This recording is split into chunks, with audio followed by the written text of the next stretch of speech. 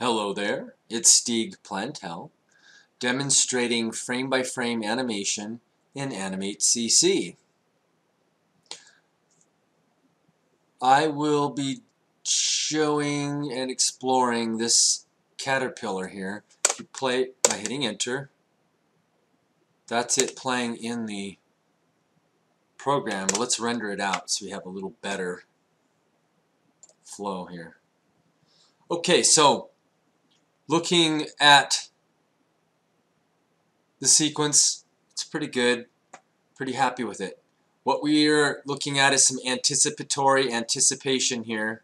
And then it's overshoot and then slow in and slow out on either end of the action. Those are some of Disney's principles of animation that were highlighted in a book from Frank Thomas and Ollie Johnston. These 12 animation principles explore stretch and squash, the anticipation, staging, straight ahead or pose to pose animation. Those are the two techniques, follow through and overlapping action, slow in and slow out, arcs, secondary action, timing, exaggeration, solid drawing, appeal. Appeal is important. Doesn't always mean that things are just cute. Solid drawing is just that. Form, drawing form with depth and purpose. Exaggeration doesn't mean you're distorting or contorting. It means that you're just you're amplifying the emotion. Timing is all about how many frames it takes to do an action. You can explore that anything from 1 to 9 to 10 in between frames, and what kind of feeling that communicates when you watch that. Secondary action is the most misunderstood one, I've found. Secondary action is sometimes confused with overlapping and follow-through, or just overlapping specifically. Secondary action is about a secondary character trait being displayed in a sequence that further pushes the storyline. Like a stunned character shakes his head, gets up to his feet. Sad character wipes away a tear. Slow in and slow out is necessary unless you're doing snap pose animation, which is a totally different style, which is much like South Park and modern cartoons. Follow through and overlap. So follow through is like we're seeing with the caterpillar. He's overshooting. He's following through with the action. He's overshooting it, and then the overlap. There isn't much overlap in this because he doesn't have a tail or any hair or floppy parts, but the skin might be an issue. But if we wanted to add some of his big cheeks full of food, full of sweet unripe tomato, when he pulls back, maybe his cheeks could wobble and do overlapping action when he settles into place. That might be a great addition. This animation was done pose to pose, as we can see with this. The original setup was boom, anticipation, bite, and back to starting pose. It's a looping thing.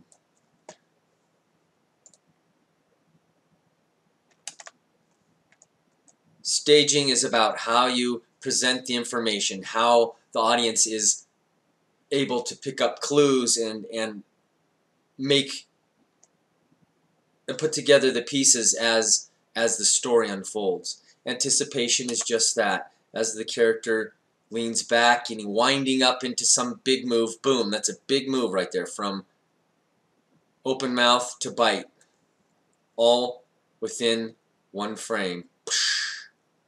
That's what gives it the power. There could probably be a frame or two in there on either end of the action. You turn on the onion skinning, and you can see all the poses that are necessary for that. There could probably be one there and maybe one here. You wouldn't put one right in the middle, as you would think an in-between frame would be, because then it looks very linear and mechanical. So you'd have a pose maybe here and a pose maybe here. Stretch and squash is not just for cartoons or a toonish action. If you did a little bit of this with your characters in realistic animation, like your CG animations, your hyper realistic type things, or your super hyper stylized things, this principle is very important.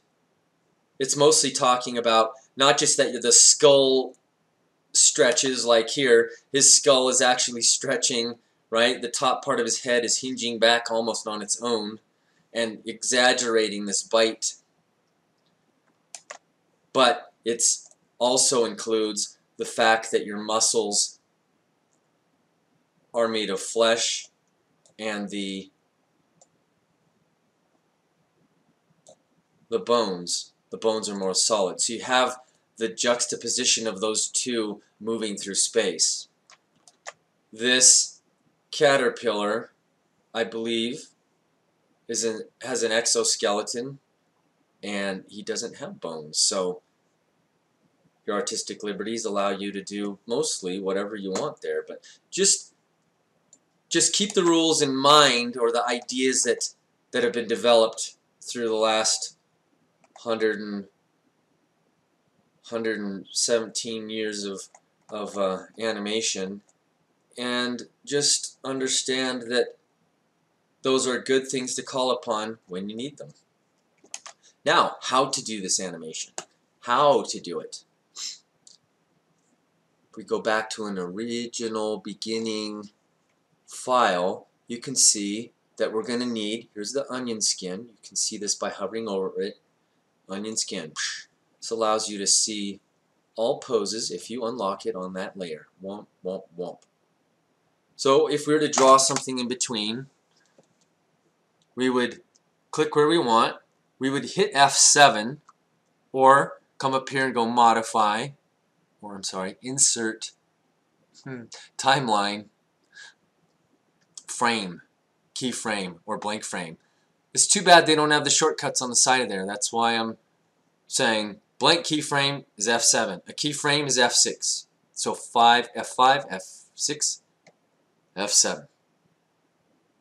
Makes you faster and more efficient as an artist. I'm using Y. This paintbrush tool is really fantastic for, let's just take this outline color.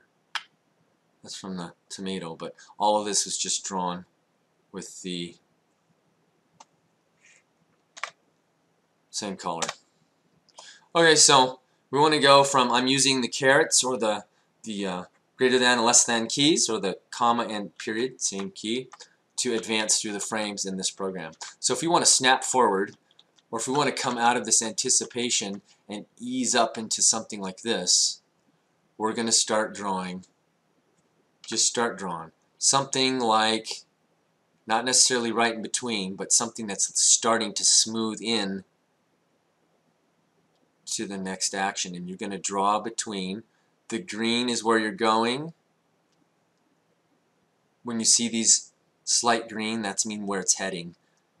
This is blue. Means that's where you've been. Okay? So you're going to do something like this. This isn't about drawing this time. It's about, oh, there's one thing that might be very helpful. Drawing mode on. That means it's grouping every line you make, so they don't interact with one another when they cross. So here we go. We're just flowing. You can always go in and edit, but the idea, oh, yeah, there's one there. Always remind everyone to draw by pulling down, pulling your strokes as opposed to pushing them. Pushing would be like this. That's not as elegant a result as doing something like that. So here we are. Boom, boom. And then if you work at that quite a bit, you're going to get something that looks more like this, right? Let's come in a little bit. And you of course have to go in and edit the lines. You don't have to always redraw them. You can click on them.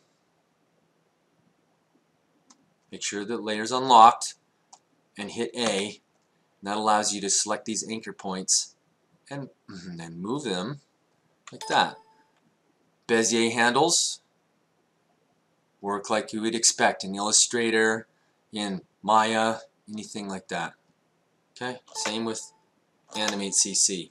So you keep working at it, you keep working at it. Here's a file that has roughish animation, right? And you can see I'm putting color on another line. I think it's faster to edit and change color if you put them on another line, as opposed to filling in between here with the paint bucket tool or something and wanting to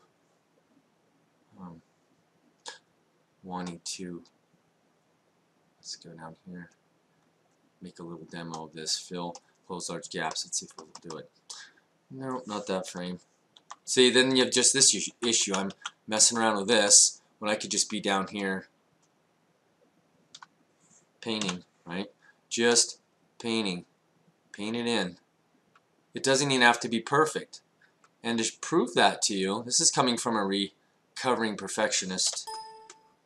The only way you're going to get your animations done is if you move along. So let's go to this one. It looks so elegant, and it seems really, it's pretty darn good. Why don't we look at it really close and look at some layers turned off here. Might as well delete that one. Block up, turn off the fruit and the tomato plant. Look, it's not perfect.